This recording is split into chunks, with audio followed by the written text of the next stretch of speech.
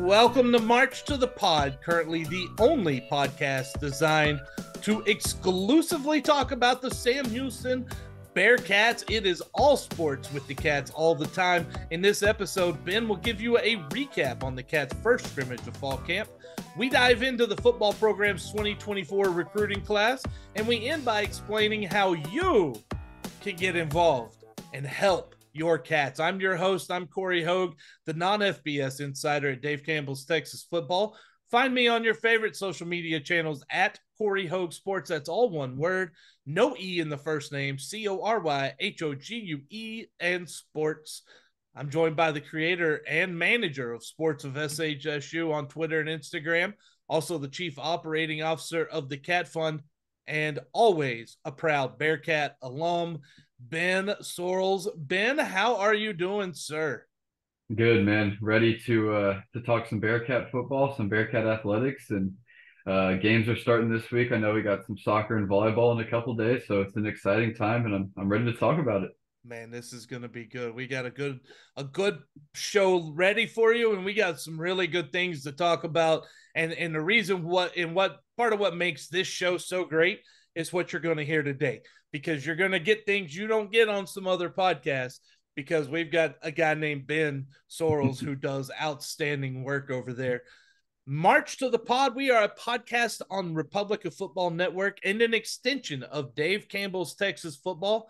Please like and subscribe to the podcast and follow us on the various social media platforms, including Twitter, Facebook, Instagram, and Threads at March to the Pod. And also a big hello to those of you watching us on YouTube. We have a little bit of a following there. So hello to you. And if you're like, man, I've been seeing this guy on the screen a lot, you're not talking about me. You're talking about Ben Sorrells. He was on Behind the Bearcats with Rob Hipp. He does a great job covering Sam Houston stuff. And he had our guy on there because even Rob knows that Ben is all knowledge all the time. Yeah, I think he called me, or we were talking during practice. I think he coined me the encyclopedia of Sam Houston athletics or something like that, which I thought that was fun and interesting. But yeah, it was fun to team up with Rob. He's back in Huntsville. He's been back in town for a couple of months now, and he's helping us out with some video stuff on Cat Fund and helping to cover the team. And always good to have Rob back. He's a great asset, does a lot of great work, and yeah, good to work with him. And it'll be the first of many times we work with him coming up here soon. Yeah, I can imagine that there's a lot of things we could do, and Rob does a great job, and he's just very skilled at what he does. But I'm sorry, he called you what? The encyclopedia of Sam Houston athletics, I think, is what he coined it. The encyclopedia of Sam Houston athletics. I don't know if there's a better title for someone, man. Like, if anyone called me the encyclopedia of something, I might just stop. I mean, I feel like I learn something every day. I feel like I got to keep going at this. If I get that term, I got to keep going. I got to keep up. I mean, look, you got to. Yeah, we're not going to go second best, Ben. There's no second best when you're part of Dave Campbell's, and there's no second best when you're March to the Pod or the Bearcats, right? We're going to be all in. So if you're going to, we could call you the encyclopedia, but we're going to need you to start going back and 24/7, man. Just read the Bearcats. That's all you can do now. I'll do my best. I mean, I've been around the program for 6 or 7 years now. I feel like you could call me the encyclopedia for that period. Gets a little iffy if we want to go back 10, 20, 30, 40 years, but I'm working on it. I'll get there. It takes time, man. It takes time, and I can tell you, I don't know a whole lot of history about things because I was off not following sports for a little bit of my life as well. So that kind of stuff happens. But again, it's great that you caught up, and Rob caught up with you, and you guys were able to get out there and really bring some stuff and some video. That's a good 5 minutes. You should go find that on Twitter. I believe we liked it and shared it and reposted it, or whatever they're calling it on Twitter or X or whatever it is now. Yeah. And so, yeah, that was a really good segment to go listen to. Yeah, and I think he's going to be at practice Thursday. I think he's going to have some more content is what he told me. And then we're both going to be there Saturday as well, hoping to get some more content and interviews, maybe some coach interviews. And so, yeah, a lot of good content coming for Cat Fund members on Behind the Bearcats on Twitter, on my page, Yeah, so and we'll talk about how to stay up to date and support the cats here in a little bit, but yeah, lots going on. Yes, and one thing we're trying to do is all of us link together because it's you have strength in numbers, and the more of us we have that get along, and there's no competition with this. We all love the Bearcats. We want to see the Bearcats succeed, and if that's everyone's focus, we're going to do great things, man, for Sam Houston. Yep, strength in numbers, man. We need numbers and we need people. We need people supporting this move to the FBS, supporting these teams, and getting behind our players and coaches. Well, we also need to bring them some first class information, Ben. That's what we need. And you're going to bring that here because they had their first fall scrimmage last week. And was it closed to the fans or was it open to fans? Yeah, so like I said, some media was there. Rob and I were there, and then there was probably 30 or 40 family members, not really any fans there. So yeah, it was closed for the most part. You probably could have got in if you were a fan, but yeah, there was some family there, and then some media, but that was about it. Well, those in attendance, if you're listening to this, you will understand. First off, for those who have never had the privilege of attending a football scrimmage at any level, whether it be fourth graders up through high school, through college and the pros, when teams start scrimmaging, especially with their own team, there's always some scuffles that break out. That's just part of the football. It's early in camp. Guys are hot. Guys are tired. They've been around each other a lot. They're sore. They're stressed because they're battling for spots. It gets a little chippy. The problem is if the chippiness becomes turns into a lack of focus. And Ben, you were telling me before we started this that Casey Keeler, it wasn't the program that he wanted out there that day, was it? Yeah, there were some undisciplined plays, and like you said, this is first full pad, first full scrimmage of camp, and yeah, so there was some undisciplined stuff, like some excessive celebrations, some late hits, which I know Casey Keeler, a guy that preaches culture and doing things the right way, isn't a big fan of. Obviously, you want to eliminate that stuff, like you said, it's kind of to be expected, but you want to get that out of the way as soon as possible. We saw a little bit of it during that first scrimmage, so hopefully we got it out of our system that first scrimmage. Ready to move forward and just continue to get better. I'll tell you the good thing about it. And I'm not ragging. This is what happens. This is what camp is for, and this is what these scrimmages are for.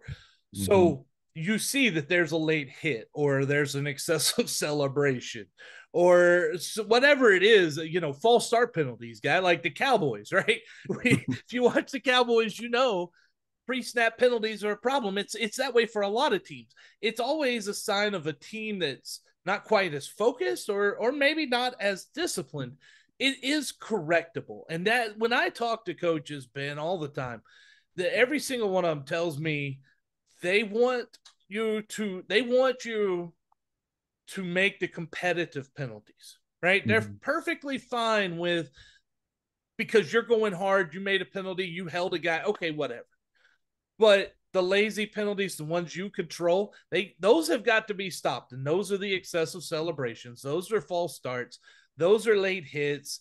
Whatever it could be, if you control it, they've got to get those out. And I have a feeling, knowing what I've seen in the past from Coach Keeler, that was addressed. And I would be surprised if you see that again this week.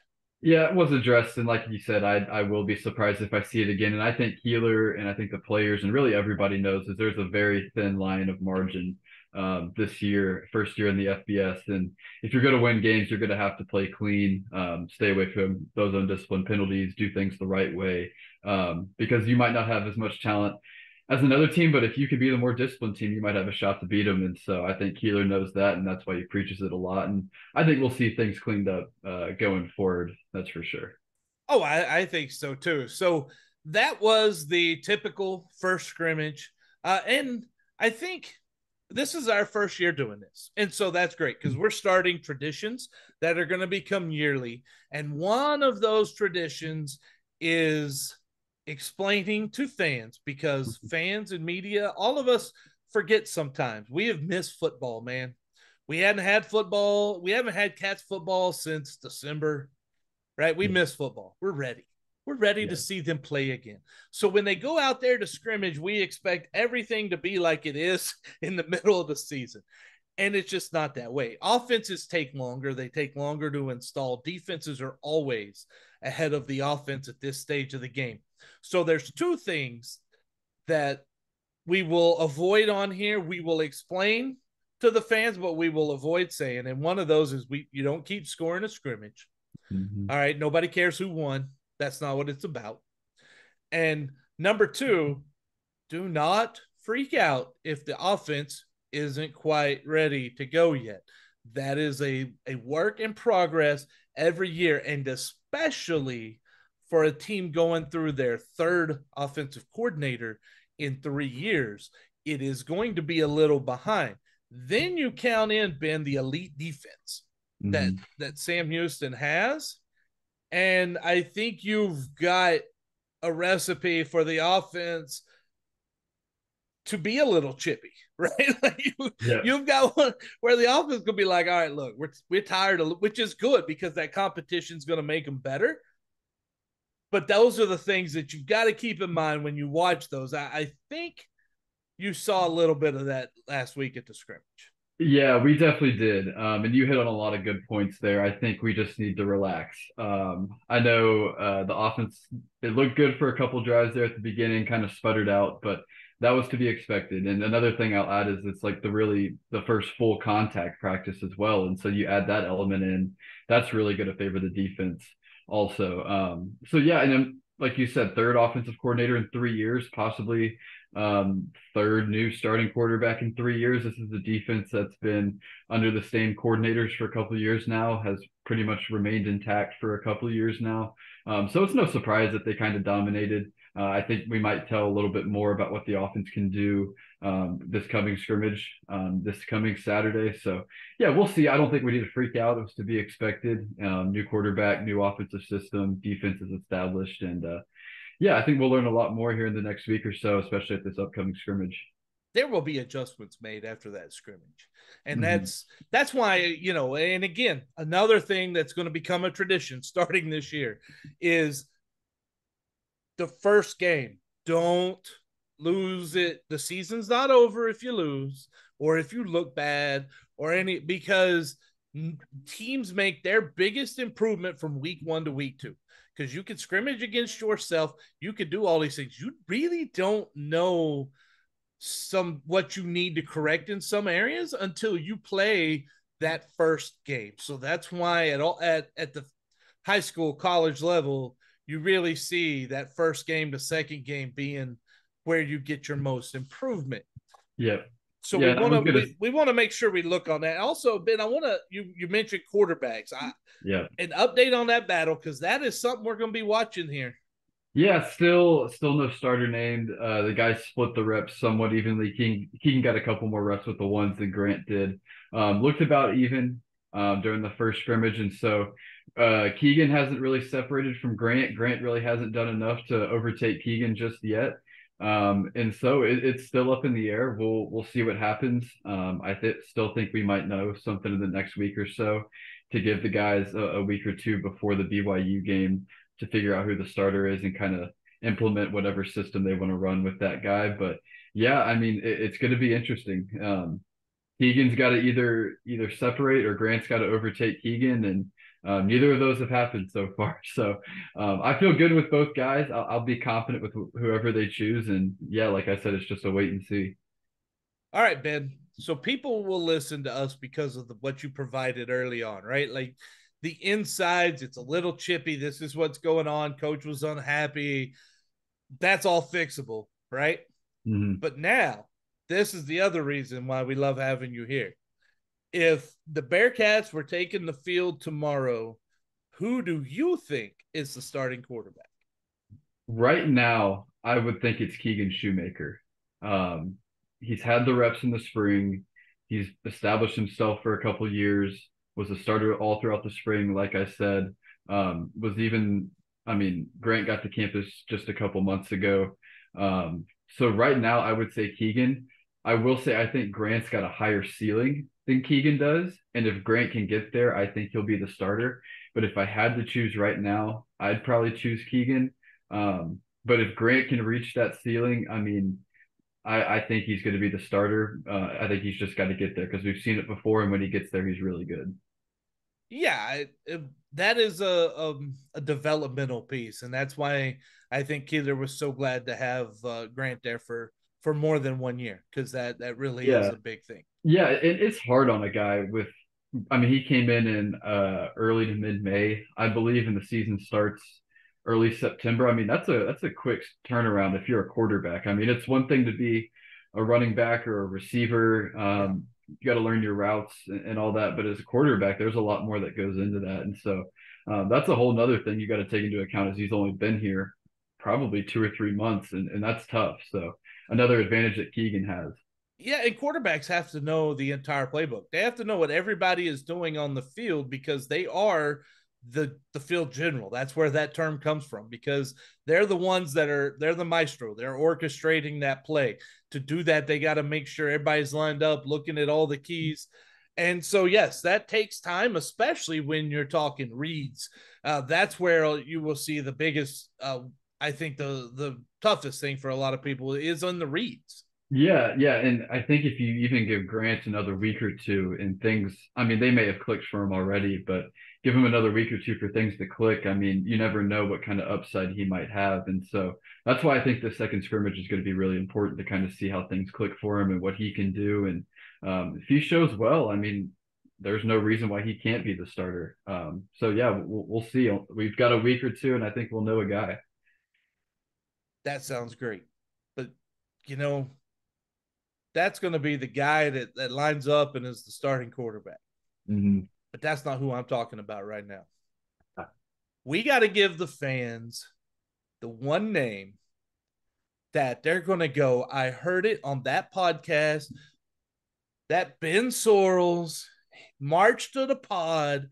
They were the first ones to say, hey, this guy is the next standout at Sam Houston. Yeah, yeah, Tell man. us who that is, Ben, because Yeah, this is a good one, man.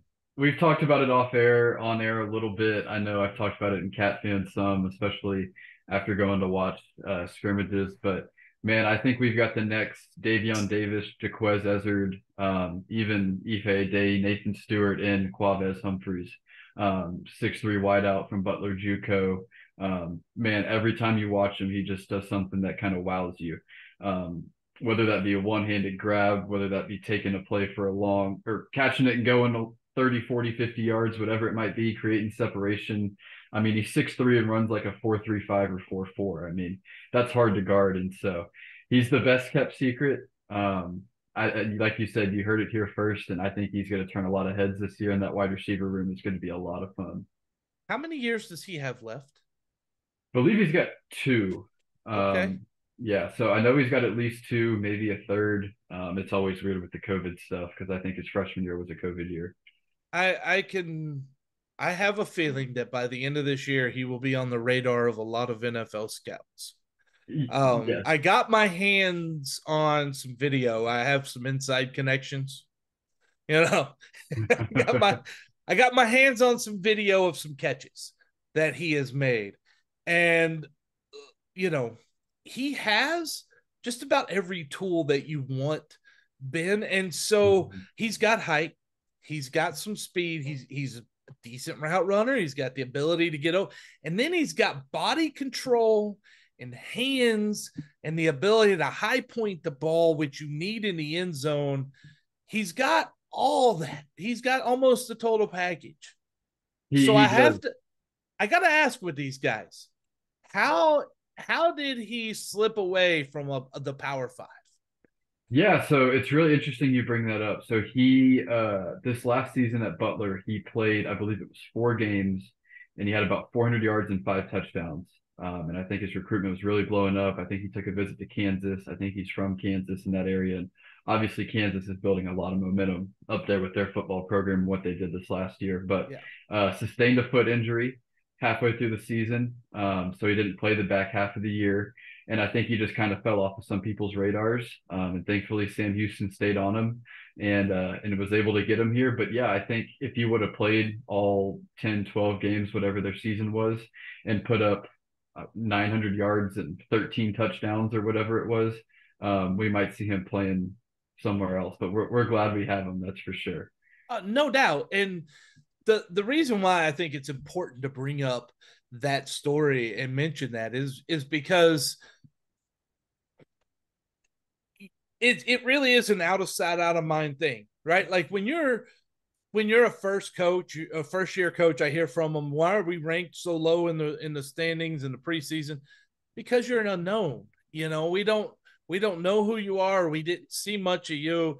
For these players, especially those in JUCO that have that talent, if they're not putting up those numbers every week, these college coaches, they got so many names, they've got so much going on. These names really do slip by them. And those are the times when you get those programs like the Sam Houstons that have been there from the beginning, and they didn't get scared away by an Alabama or a Texas or a Notre Dame or somebody, you know, like that. They said, okay, hey, look, you go take your visits. We're still here. Yep. And when he got injured, guess who was still there? And that's the kind of way you get players like that. And he's going to be an NFL wide receiver. I'm putting that right now. Yeah, and Rob even said the same. Very first play of the scrimmage went to Quavez, and a little bubble screen. He took it about 20 yards upfield and broke 2 tackles, and he was like, "Yeah, I can see it." But yeah, and Keeler's talked about how the JUCO ranks is kind of an area that Sam Houston is going to have to excel in the portal area, especially with a lot of JUCO guys getting overlooked with how many people go in the portal now, and that's where guys turn a lot of attention.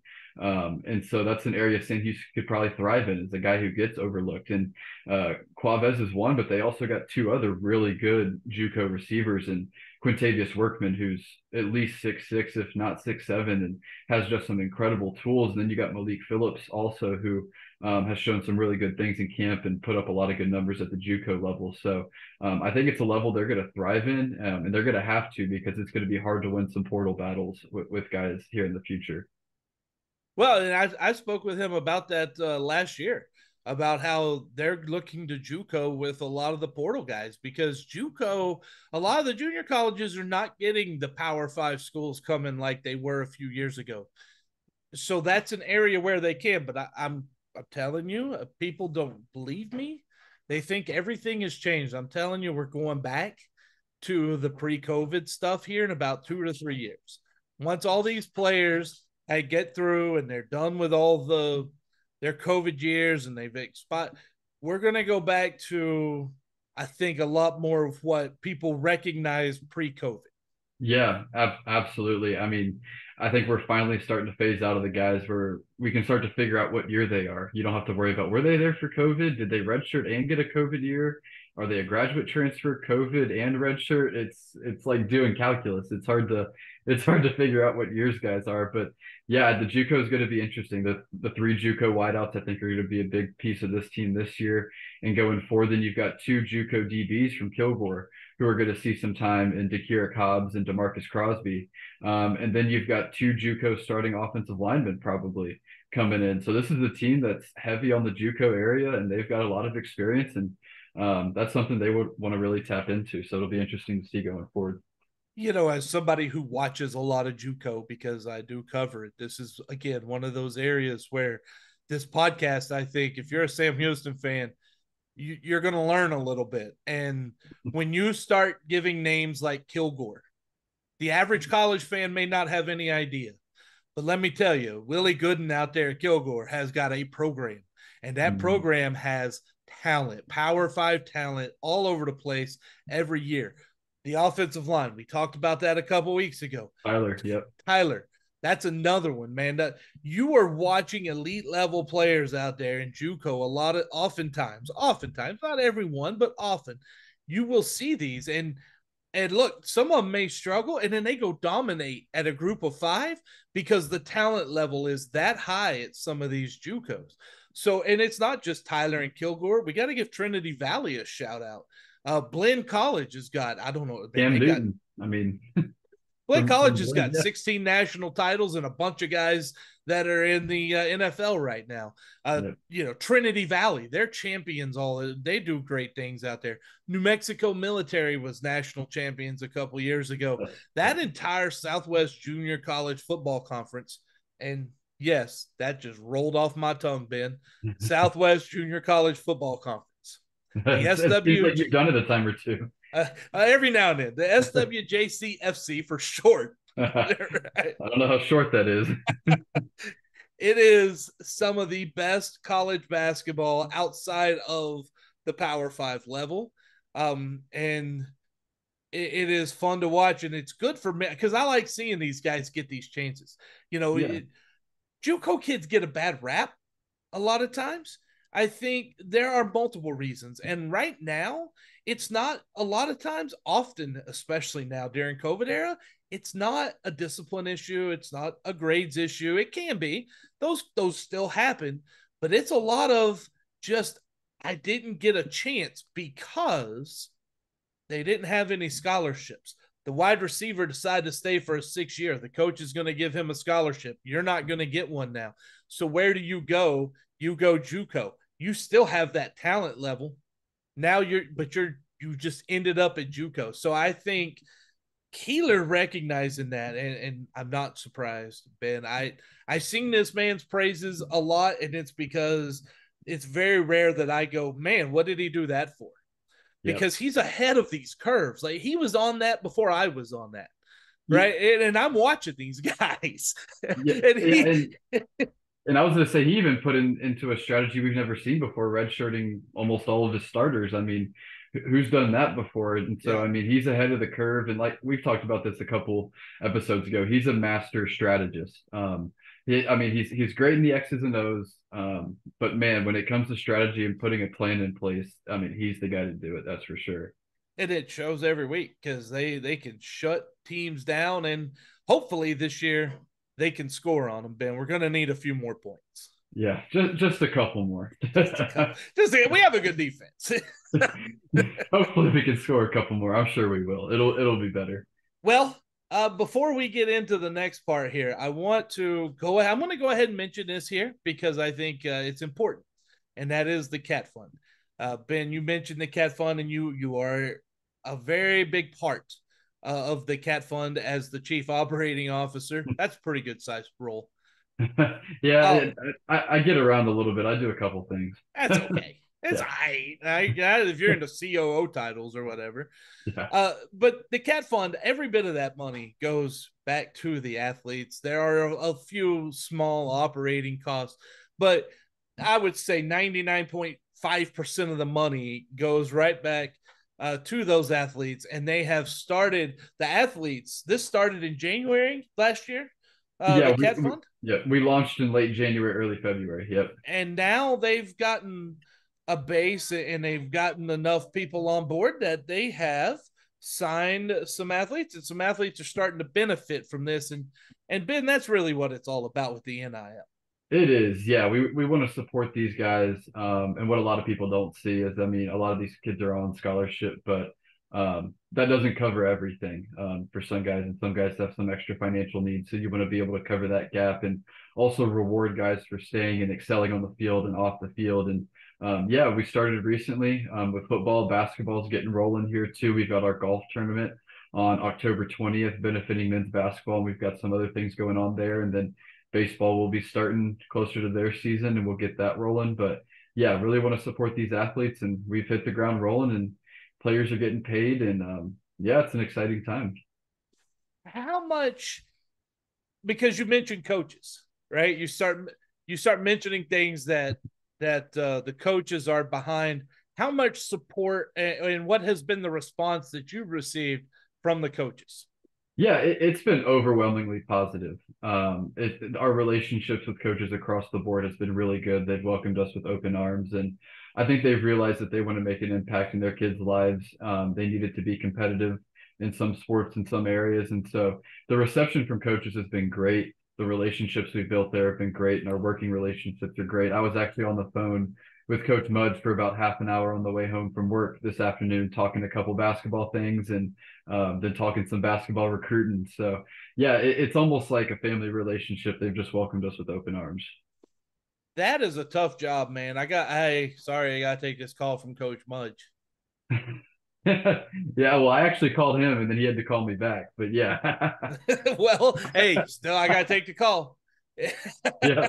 No, that's happened. I mean, Yeah. Oh yeah, Mudge that and, happens a lot. Yeah. yeah, Mudge and I actually had a conversation, but he was driving back from Colorado. Okay. And so he was like on the mountain or Pacific time. And so it was like 9:30 here. And I'm like, I'll take the call. I mean, so Yeah, exactly. when a head coach calls, you answer. Exactly. Yeah, that a lot of things stop when a head coach is calling you because it is very important. And what else is important? You mentioned recruiting. We're going to get back into the football program here with our second leg, and we're going to go into this recruiting class because I look at a number and I see 9 commits. Ben, there's 9 commits in the 2024 class. Am I the only one that looks at that and goes, "Wow, that seems like a lot"? Yeah, I think it is a lot, and I think it is ahead of where they've been in the past. But I think a lot of it is a school like Sam Houston. You want to develop relationships early, get on guys that are kind of sleepers, diamonds in the rough early, develop those relationships, and get guys committed early. And I think that's played a part in it. And 9 commitments, it's really good. I mean, the first one was June 26th, and so we're a little over 2 months removed from that. 9 commitments, and it's only going to grow from here. And yeah, we're going to get into it in a little bit, but I think that's part of why there are so many so early. Yes. So, how much of that is the FBS? Because it seems like from the outside, because I do not cover FBS. I do not deal with a lot of FBS athletes. I wait till they get down to my level if they ever get there. But the FBS kids want those FBS offers. And that's what they're waiting for. And it seems to me that the biggest difference we're seeing with the Bearcats is they're able to go out and get some of those guys secured ahead of time, that some of these same guys, they would have had to wait until after the first signing day when these other guys, when they started realizing maybe these other teams aren't there. So instead of getting, I guess, the second level, if you will, because that's kind of what you do, they're getting the FBS offer, and I think that's led to why we're seeing so many commits. Yeah, and Keeler and really coaches all across campus have talked about this since the move. Is the level of recruiting is extremely elevated from what it used to be. You look at 247, I mean, maybe a 2017, 2018 Sam Houston recruiting class, and it's ranked 150th, 160th, and not that rankings matter everything, but last year the first FBS class was ranked 95th. And so that's a massive jump right there. And you're winning guys that have offers from Texas State, from an Arkansas State, from a Louisiana Tech, a UTSA, North Texas, schools like that. And you were never in conversations like that before. A guy might have had one offer from maybe a Texas State or Louisiana Tech, but that was their only FBS offer. But now a lot of the guys you're signing have 3, 4, 5, 10 other FBS offers, and that's just a level we've really never been at before. And it's story, and it's a lot of fun to watch and cover. You say rankings don't matter, and you are 100% right. They don't matter to coaches. They don't matter to when they get on the field. They do not equate to wins and losses. But you want to know where they do matter? To the recruits, man. Yeah. Those kids, the kids in high school, they are all over that stuff. They're all over the rankings. That matters. It matters a ton. And the more they see your name up closer to the top of that, the better athletes you're going to get. Yeah, and I know, and just talking about rankings, since we're talking about it, I know some people have kind of freaked out, or maybe not freaked out is the right word, but or been concerned that only one of the guys Sam Houston has signed currently has 3 stars, and all the other guys have no stars. But last year, almost every guy we signed had no stars when we signed them, and by the end of their senior year, they were 3 stars, pushing 4-star recruits. Guys can only evaluate so many people. These kind of players aren't really going to be on these national recruiters' radars until their senior year. So the stars will come. It'll come. Just let it play out. Yeah. So I that's what I'll say. I cannot tell you how tough the recruiting world is, and that's why a guy that does it so well for us, like Dave Campbell's own Greg Powers, is just amazing. Yeah. Because it really is, and Powers is on a lot of these guys ahead of time of getting them up there and getting them stars. But that's one of the things too, that at Texas football we deal with a lot of high school football. You know, Mhm. Dave Campbell's, we made our name on high school football, and so we're getting into that college level now, but we made our name with high school, so we see these guys. And we have in these recruiting services everywhere we go to high school games where our guys are going, that's where you find the 247 guys. They're all there. But why does it take a little while? Because they're not there to see the guys that are no stars about to get 3 stars, right? They're Mhm. there to see the big time players, and it's who catches their eye when they're there to watch them. That's what matters. And so, and then look, tape all the time. When they start getting huddled, these guys are looking at nothing but film 24/7. And Mhm. and right now, like you said, they're focused on the senior class because Yeah. they want to get these rankings right. And then once they're done with that, then they start moving into the junior class. They'll Mhm. really focus on that junior class starting in February, which Yeah. means, to Ben's point, they haven't had a whole lot of time to look at people. They're not at spring practices. There's not a lot of tape. They're trying to go back and watch junior film. But listen, kids, the improvement people make between a junior and senior in high school, it is massive sometimes. It's a big leap. And so it's just hard. It's hard for these guys until they reach that 18, 19-year-old age level.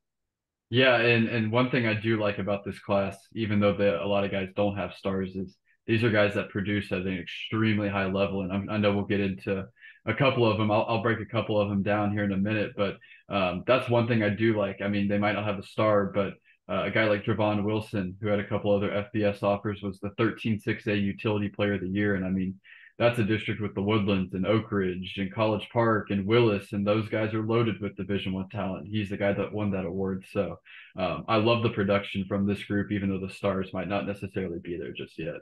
Those awards are voted on by the coaches. Yeah. So if the coaches think that much of a guy, that tells you that they're a good player. Give us some others, Ben, that are out there that we should know about coming in.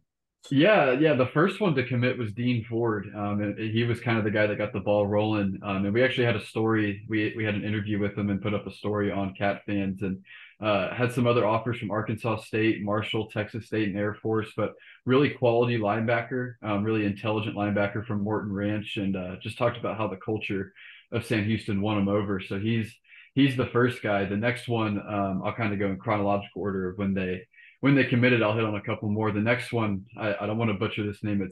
And you might have heard this name. It's Fatu Makuba from LBJ High School in Austin. Yeah. Just really impressive, great speed, had an incredible offer list.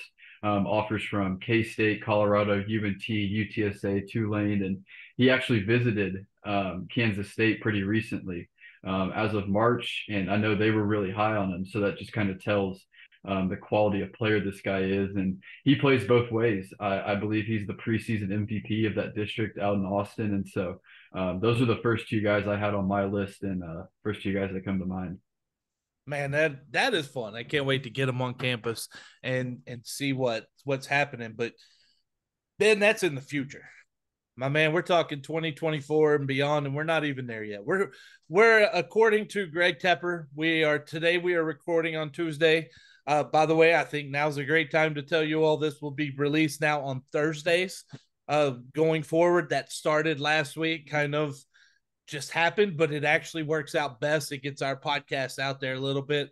We'll be releasing it on Thursday. So we'll be the only Republic of Football podcast being released that day. It gives us a little more time at the top and gets a little more attention for what we're doing here, which is Yep. which is always important. We want to get as much shine on the Bearcats as possible. And we're not the only ones. Ben, Yep. we hear this all the time. I don't know how to get involved. How do we do it? What can we do? Well, let me tell you. March to the Pod is here to help. We are going to tell you multiple ways of how you can get involved. Yep.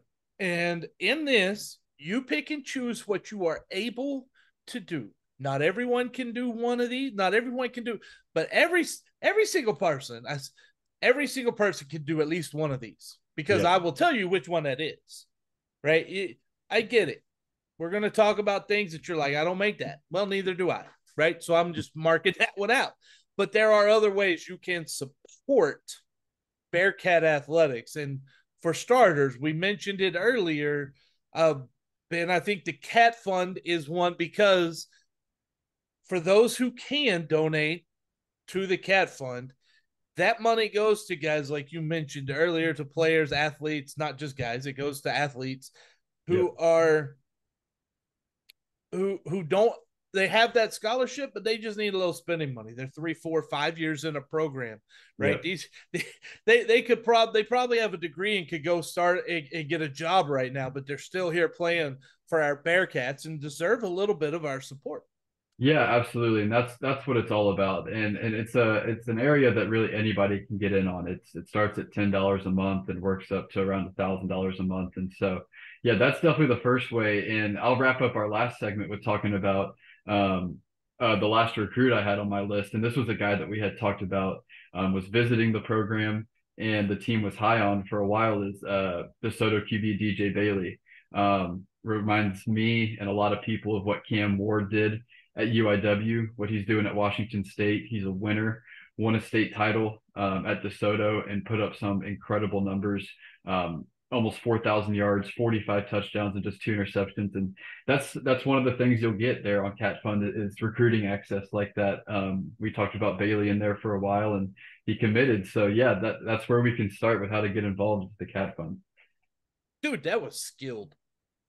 The way you took it and went back and then added it all back in together, I am sitting here wondering how is it, but you did it, and I am thoroughly impressed, man. Well done. Hey, I know we're on a tight schedule, so I'm trying to push it forward and also get everything in. I hear you, man. No, that's great. That was great stuff. Yeah, So that's the first one. yeah. So that's the Cat Fund. Look, if Yep. you have the means and you want to help support, Cat Fund is one way. But this next way, Ben, every single one of us can do this. Everyone listening to this pod can do this. Everyone listening to this pod can tell someone else to do this. If you hear there's nothing to do, if you hear I don't know how to support, let me help you. Go get your hiney and put it in a seat. Put Yes. the rear end in the seat. You want to help support Bearcat athletics. Nothing helps more than fans in the seats because it does a lot of things. And not just the ticket sales. That is important. Okay? Not going to lie, it is a business. Ticket sales are important. Concessions are important. All that is important. But that matters more to the players. Yep. You really want to see the Bearcats win. You really care about those players that see that they get the W. They need your support. The more Yep. of you that are there, the better they're going to play in front of you. And that goes for every single sport. I'm not just talking football. You need to fill the stadium. Bowers needs to be full. But Yep. you also need to fill the Coliseum when you've got basketball, all basketball, volleyball. You need to get out and support women's soccer. They're starting games this week, Ben.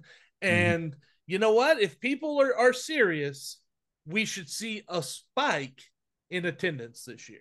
Yeah, and I love that you brought up all sports. And I can probably even do a better job of getting out to all sports. I'll tweet about it, but I could get there, maybe even a little more. So even a challenge to myself. And I know this week the volleyball and soccer teams have I don't know, I think it's still going on. It might be going on for a while, but $50 for a season ticket for volleyball and soccer. And so we've talked about how many home games they have to start the season. And so that's a deal, man. Yeah. That really is. You're not getting that.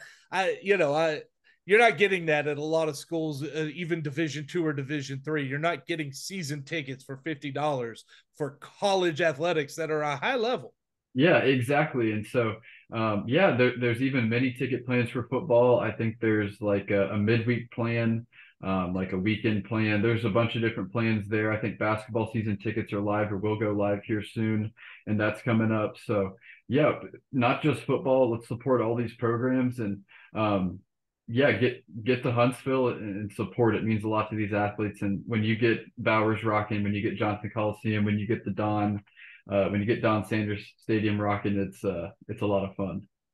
Yes, it is. And so here's another one though, Ben. I need you to walk me through, because it's a possibility we got some students that are listening saying, yeah, but man, I'm a student.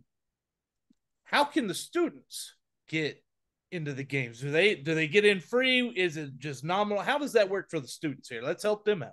Yeah, so as a student, you as a part of your tuition, you get into games for free. It's baked into your tuition, so go ahead and use it. Go to every game you can because you're already paying for it. So, yeah, I highly recommend going to everything. That's what me and my friends did. That's kind of how I got started with what I do, and I think you'll meet a lot of friends doing it. It's a great way to get involved. It's a great way to support your team.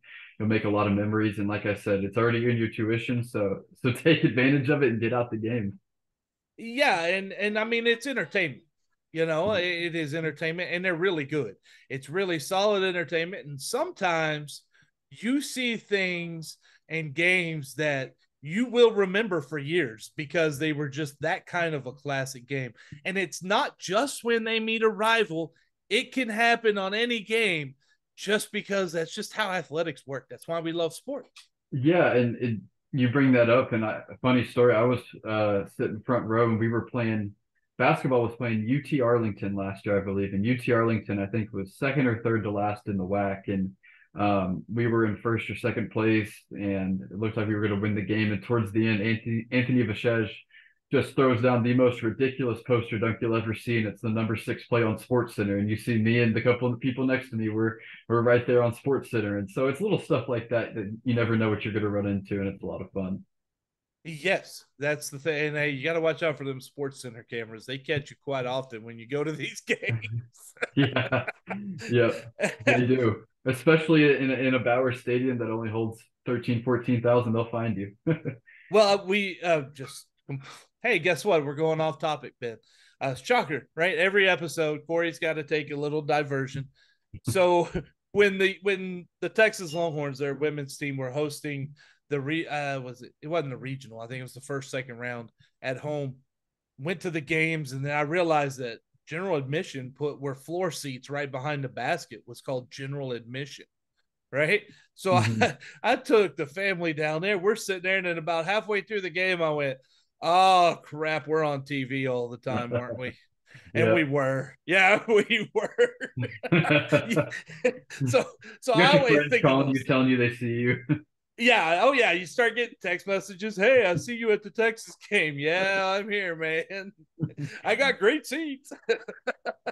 Yeah, that's the fun stuff, and It that's is. part of the fun in going to these kind of games. Hey, look, I got a 7-year-old. When he saw himself on the TV and the highlights, he was like, "That's us! That's us!" He felt famous. It was great. Yep, that's what it's all about. Yep. Yeah. So just that's how everyone can support. I don't care whether if you give money, you need to be there. If you don't give money, you need to be there. If you pretend to wear the Sam Houston and like the athletics, like the sports, wear the gear, you need to be there every time you possibly can, because the athletes, they deserve your support. They work hard to win these games. They really do. And they deserve your support. So Yes. that's what everyone can do, Ben. This next thing might not be an everyone category, right? And this category are for those of you who are listening who go, okay, but man, I don't get like tax breaks from the cat fund, right? Like I would give some money, but tax breaks are nice too, and I have it. That's great. That's called Champions Fund, and Yep. that's where we want to direct all of that. The tax free money you want to give for the donation and get that off of your tax break. Yes, the Champions Fund is where you go. So Ben, tell us how they can get involved, how they can find the Champions Fund. Yeah, Champions Fund for the high rollers, kind of. Yeah, so you'll go to the Go Bearcats website, the athletics website, and just scroll down about 2/3 of the way down the page, and there's a big banner there for the Champions Fund. Yeah, and if you want to give, to an individual program, if you want to donate meals, if you want to donate whatever it might be, if you want to give towards a stadium enrichment fund or whatever project might be going on, that's your place to go. And yeah, if you ever have any questions with it, I could probably get you connected as well. If you want to know where the money goes and how to get involved. I know I've connected a couple people to teams through the Champions Fund in the past year. So yeah, it's a great way to get involved if maybe you want to give a little extra. There is a tax break involved. So that's another great way if you have the money to be able to support the teams. And a lot of times, if you give to the Champions Fund, I have a feeling tickets are part of that as well. A lot of times, or season tickets, right? Like if you give to the Champions Fund, you should have season tickets. Yeah, I think there's some sort of perk involved there, I'm sweet, sure. something. Yeah, and there should be, right? Because they deserve that as well. But again, we're all for these athletes. We're not talking about the perks so much, but perks for fans, we gave it. Man, if you go to a game, you see great action. You see some things you may never see again in your life, some unbelievable plays. Those are perks. So Champions Fund has perks as well, which is perfectly fine. There's also team social events. In this one, I'm really interested into how we can get the fans connected, because I think this is one of those areas, Ben, where the fans can connect with the players, and those relationships are very important to getting people out to the games. Yeah, and like I know in the spring, and they don't happen all the time, but in the spring, the scrimmage was open to the public.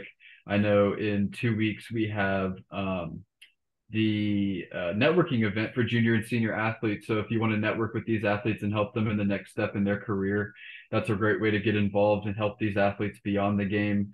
We've got our Cat Fun golf tournament. Even if you just want to help out with that, lend a helping hand, be around these players and these teams. I know before and after games, sometimes there'll be team signings and meet the teams. I know the basketball team does a really good job after games. They really hang out on the court, shake everybody's hand if you stay around long enough.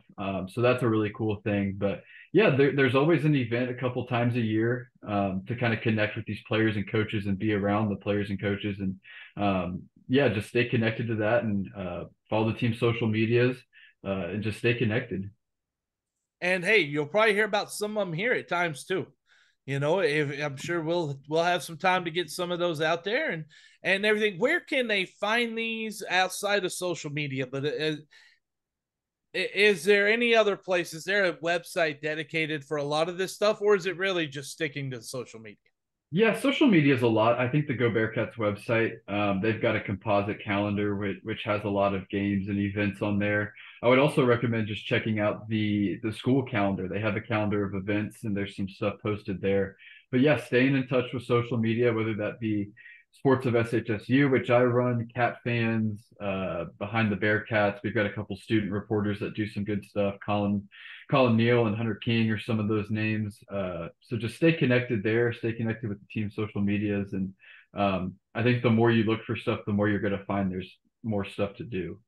If you want a place that you're like, man, I don't like Twitter or X. I'm not a Facebook guy, right? I just don't do all that stuff. That's cool. But there is a website we're going to ask you to visit, and that's Cat Fans, because it's a message board. Yeah. And in there, you can find a lot of that same stuff. But in it, you also get in with like-minded fans. And, you know, you want interesting conversations? Go to a college football message board, man. Cat Fans is not just the message board, but it's also informational. It's got the Cat Fund. If you're part of the Cat Fund, you have, the premium information in there. But there is plenty of information, and people you may not even remember. You may remember, but you lost touch with. Maybe in there too. Hey, you connect up. Everybody meet at the game. You're going to know when the games are. It keeps you involved also throughout the week leading up. So when you go to the game as a fan, you go in there, you're ready to go, right? Like you're as prepared as the players are, because you know what this team brings and what the other team brings. Yeah, great source of news. There's a lot of news that goes out on there about the teams. A great place to throw in your hot take, however outlandish it might be. If you want to throw it in there, have some fun, chop it up with the other people in there. And it's a great place to connect with people. I know I think there was a forum started today or this week talking about the Cat Fans 2023 Fantasy Football League. And so connecting with Bearcat fans that way. So it's a great way to stay connected, give your 2 cents on what you're seeing out there, connect with other Bearcat fans. And yeah, it's definitely a good place to be. Okay, Cats fans, listen. And I'm not talking about the message board. I'm not talking about the social media. I'm talking to you, the fan of the Bearcats. I have heard we get disrespected. People don't know what we do. Well, you're going to have a chance this year to show them. And you know how you show them? By going to the tailgate. And the first thing we want to talk about here, we're gonna go into this a little bit. The tailgating, Ben. The first thing I think is important to get out is where is the tailgate, and that has changed. Yeah, and so that's a big change because Bearcat Alley has been where it's been for probably 20 years now, which was right behind the scoreboard at Bauer Stadium. But it has moved, and so it is now in the lower lot by Johnson Coliseum. So if you're planning to come out to some games this year, Bearcat Alley has moved from behind the scoreboard down to the lower lots by Johnson Coliseum. So plan accordingly, know where you're going to park, check out the parking situation, and that's where tailgating is. So plan accordingly. Hey, first off, man, you guys, that parking situation at Sam Houston, it's not the like going there for somebody who's who's not necessarily familiar with it. It's not always the easiest to get around. I wish they had a little better signage of where you actually enter the park for different things. Yeah. Yeah. And it's going to be interesting to see what things look like this year because I know it was implemented for a playoff game, I think, against Montana State, and then also some last year. But parking used to generally just be free and kind of a free-for-all parking, except for kind of where the players park by the stadium. But a lot of stuff is paid parking now. So stay in tune to the Go Bearcats website.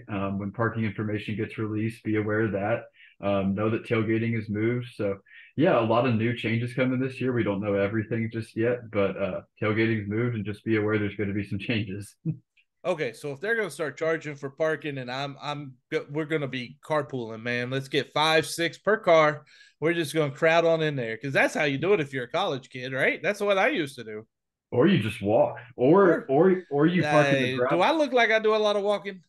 You could also park in the gravel lot up the hill in the neighborhood that's kind of north of Bowers. I don't think the gravel lot is going to be a paid lot again. So gravel lot, put 10 people in the car or maybe just walk. So I think those might be the alternatives. I like the gravel lot. We're That's what charging I've you done. for the gravel lot. I Okay. mean, yeah. Yeah, no, hey, look, a gravel lot, there's nothing wrong with it. I've parked in gravel lots my whole life. I live in small town Texas, for crying out loud, right? That's just how it is. Some of the teams play on gravel, I'm sure, with how hot Well, it is and how it bad the could feel grass that is. way. I think there's one high school that was just resistant to turf that finally got turf this year after a flood came through during a game and they almost didn't get a field goal off. It was a 3-0 high school game, man, Oh, man. because the field was that bad. So yeah, now that place got turf. So at least we're getting up to that part of the era. We have high schools with turf around Wichita Falls. And we have for a while, but Holiday, anyway, I digress. Again, you took me off topic that time. I blame you. We love the small Texas town I stories. do love small town. I grew up in them, man. I love the Texas towns. There were 1,300 people in my hometown, and I loved every second of that. And I'm glad I'm able to get around to some of the bigger cities because it's an interesting environment to be around all of them. It's an interesting dynamic to each one of those feels in the different cities and stuff. Big cities like Huntsville, right? Huge city, man. Like Huge. Huntsville's big, man. Compared to where I live, yes, that is big. Which, Yeah, 45,000 turns into about 65 during the school year. It's a metropolis. hey, yeah, well, it's not Penn State where they have more students than population. I'd love to get there. That'd be cool. I'd love to grow to that. Yeah, let me tell you, that place is wild, man. But Happy Yeah, Valley, they're happy. they're happy. We'll just go ahead and say they're happy. They're having fun. Well, back on the Bearcats and back to the tailgating. Okay, so there are going to be things set up, and we'll get to that if you want. Well, let's do it now. let's get to, if you want to set up a spot there, you want to put something out, you're a business, got something you want to sell or whatever it is, an alumni association. How do they go about getting a spot on all that, Ben? Yeah, so I'm actually looking it up right now. So there is a website where you can go to yeah, so if you just type in Sam Houston football tailgating, about two or three links down, there's going to be kind of a tailgating page to where you should be able to sign up to be a sponsor, whether that be a student organization or a business, whatever it might be. Um, but yeah, that's probably the place to go with Google. This is all brand new. It's all new policies this year. But yeah, Bearcat Alley and special events, there should be a link and kind of some information. Yeah, there's a policies link. There's a Bearcat Alley form. There's a Bearcat Alley map. Has each weekend mapped out and what it looks like. So yeah, that's where, yeah. So tailgating at SHSU, Bearcat Alley, Sam Houston football tailgating. You'll find it in there and find the right links. Okay, so now we got the people that we got to have people that want to do it, right? And so they know where to go. They're going to provide the fun. They're going to provide whatever it is they want to provide. We're going to enjoy that, but we got to get people there. Yep. So to convince people to go there, what kind of fun are they going to have around tailgating? Is this is there stuff for families? Is it just college students? Is it a mix? How's that work out? Yeah, it's a little bit of everything, and I think it's a good mix of everything. From what I've seen the past couple of years, I'm assuming it's going to be somewhat similar. But the band and spirit teams are out there close to kickoff. There's student organizations out there, which are really good. There's the typical kind of fraternities and sororities out there. There's local businesses. And then there's just the people out there playing cornhole, throwing the football around, watching TV. And so it's a good combination of everything. And I will say there's a lot of people that have gone to tailgates in the past that don't go to games. And so hopefully we can get people to go to tailgate and the games and bring the party into Bowers Stadium and keep it going. Okay, now see that I have seen that at other places. Yep. And listen, fans, we can't do that. If you're going to go to the tailgate, go over to the game. You probably have a ticket if you're a student. Yep. It's free. Go over there because you had your fun and they had it designed for you. Go. The reason for that is for you to go support your team. Yep. So, like, you're taking advantage of what is given to you, which is great. We want you to. All that we ask is go support the Bearcats. Yep. Don't leave and go back or go out to party. Three and a half, hopefully not 4 hours. We're trying to get college football faster for you. We understand. Cory is with you. I understand. Yep. I want 3-hour games for all of college football, and it is possible. I see it with the NFL. Anyway, yep. I digressed again. Get over there, right? Like the tailgating parties but you want people to talk about your tailgating because we have Mike Craven's coming. Mike Craven will come visit at Bauer Stadium this year. So yeah. Dave Campbell's is coming there. And if you want him to say your tailgating is the best in Texas, you have to show him that your tailgating is the best in Texas. And you notice I didn't tell you when he was coming. And that's my way of making sure you show up to every single one of them. And to read the article I think you wrote on Dave Campbell's Texas football and how to get to all 13 FBS teams in a single season. another subtle plug there. I see it. Yeah. Oh, hey, what Craven does is just amazing. That guy has a motor that doesn't stop. He's just incredible. Great piece this last week too with the Manziel doc also. Yeah. Okay. I'll plug that. Yes. Listen, there's not many times that I read something and I stop and go, my God, that was beautifully done. But he did that. He did that with one of my. There was one earlier a few months ago. Carter Yates did a piece on South Oak Cliff. And if you remember, like if you're in your mid 40s, I'm going to go ahead and age myself here. If you're in your mid 40s and maybe even above, and you followed high school football in the South Oak Cliff days, back when they were really good, the story behind that and the story of how they became good again, it's really inspirational. It really is. It was very well done by Carter Yates. And so now this Manziel document, listen, why not get into this right here, Ben? I think it's a great time. There are a lot of things that happen that we call life, right? Mm-hmm. And I think Manziel represented what he showed us what can happen when the support system isn't there. Not it doesn't even have to be parents. There was excuse me, there was no support system with any of the people around. There was no one to say, "Hey Johnny, what are you doing?" Right? And we see that when we watch that document. But where we also forget to do sometimes is equate that to ourselves and understand that, like Craven, at that time, Craven was in jail serving a sentence for an addiction. And it took him seeing that to go, oh my gosh, that really is me, because he didn't see it. Mm-hmm. And we understand that. Those who have dealt with addictions, we understand that. And those who have come through addictions, you are so strong. You have done something very few people can actually do, and that is get over an addiction. It is hard to do, no matter what that addiction is, whether it be a drug or a food, or we always talk about that, right? We all have our own little things, our own little addictions, if you will. Some of them are illegal and bad, and to break those are hard. They're really, really hard to break. And credit to Mike Craven, not only for breaking it, but for opening up about that. Yeah. And for relating, showing you the inside of we're not all perfect. Um, and I think it's important that occasionally we take the time to talk about mental health.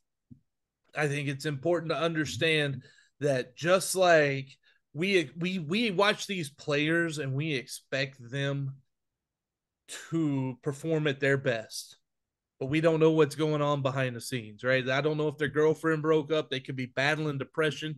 I battle depression. I battle it all the time. I battle suicidal thoughts. I was in the military. I have PTSD. I could give you all the reasons why I shouldn't, but those are things for me to overcome, right? And I'm not alone in this. A lot of us, a lot of you listening, you also have things to overcome. The way we do that is when people have a chance to have a voice, like a Mike Craven, to put that out there, to show that vulnerability, because it's not easy, right? It's not easy to talk about these things that, hey, look, I go to counseling every few weeks. I wish I could get in more right now. There are medications that I take to get through each and every single day, but that's okay, because I'm getting through each and every single day. And at the end of the day, that's what matters to all of us, is that we wake up, we go to sleep, we get to live another day. Yep. And that's what's so great about life. And to show those vulnerabilities, to let everyone know, whether you're listening, whether you're an athlete, you're a coach, we all have our problems. Yep. And yours are just as important as everyone else's. And it's okay to understand, to take time. Now, I get it. If I'm watching a game, I'm not like, oh my God, his girlfriend must have broke up with him. He missed that block. We're going to be fans. We're going to be people. We're going to be humans. But also remember that humans make mistakes. Yep. And I think it's just very important to get it out there, to sometimes occasionally go through and mention these things. And kudos to Craven. It was very, very hard for him to write. It is very hard to show that vulnerability. And all the love to him for doing it. I am so proud of him. And I just think that if we should all use that as inspiration. So like you said, man, get to texasfootball.com and pick up that piece on Manziel. I don't think you'll be disappointed. Absolutely. I know I wasn't. That was a good soundbite right there, Corey, the last couple minutes. I think that's a good way to end it. Thank you. I do appreciate that. And you know what? We wouldn't be here, Ben, if it wasn't for our listeners and our viewers. And we thank you. You guys are doing it. We're starting to get numbers coming in, and you're blowing us away. We're far above probably anything I think we thought we would be right now, and we're only just beginning. So again, thank you for listening. Thank you for watching. Please share. Please let it know. Get more people involved. And we want to hear from you. When you see us on social media at March to the Pod, all one word, Let us know what you want to hear, what you think is good, what you think is not. We want to know all of it. It matters to us because without you, none of this is even possible. So until next time, Ben, take us out. Eat 'em up, cats.